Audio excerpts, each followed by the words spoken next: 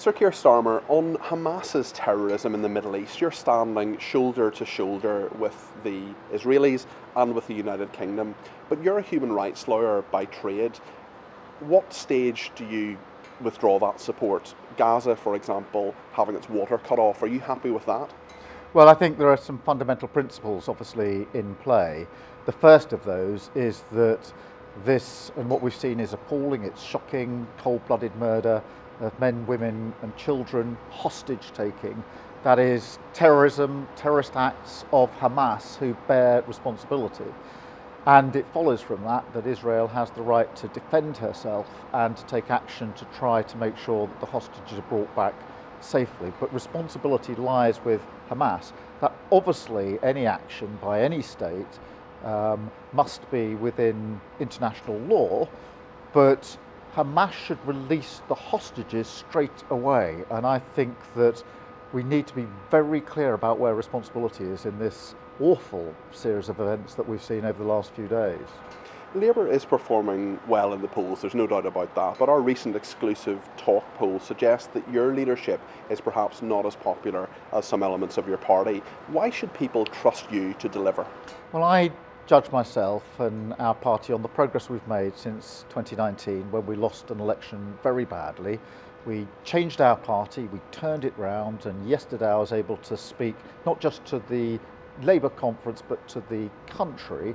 Along the way we've won by-elections. We won a by-election in Selby, unprecedented to overturn a 20,000 Tory majority.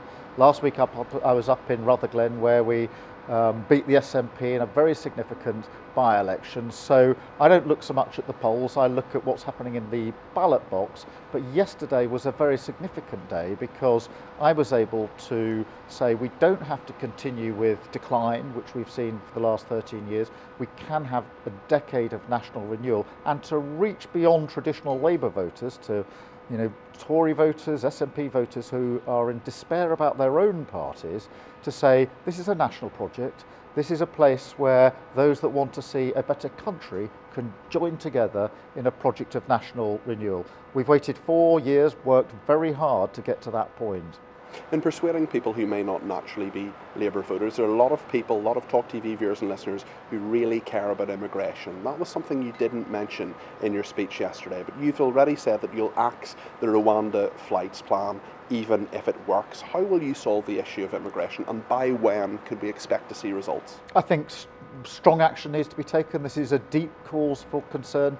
Nobody should be crossing the channel in those boats. I think the first thing we have to do is take back control of our borders. I think the government's lost control of the borders. The way that I would do that would be to smash the criminal gangs that are running this vile trade. Before I was a politician, I was the chief prosecutor for England and Wales, and I worked with other countries to take down terrorist gangs. So I know it can be done.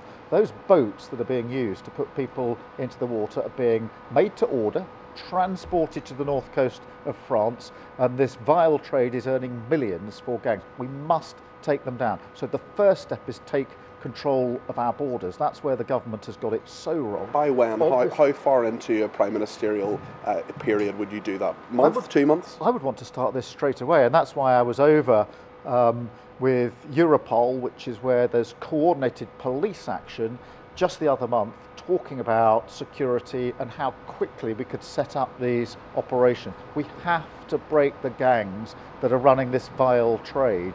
And this is where the failure of the government has been at its most extreme, because it's lost control of the borders. I don't doubt that that's of great concern to everybody watching or listening to this programme or any of your programmes. Of course it is. What we need is practical solutions to break the problem at source, not more rhetoric or gimmicks that are not working.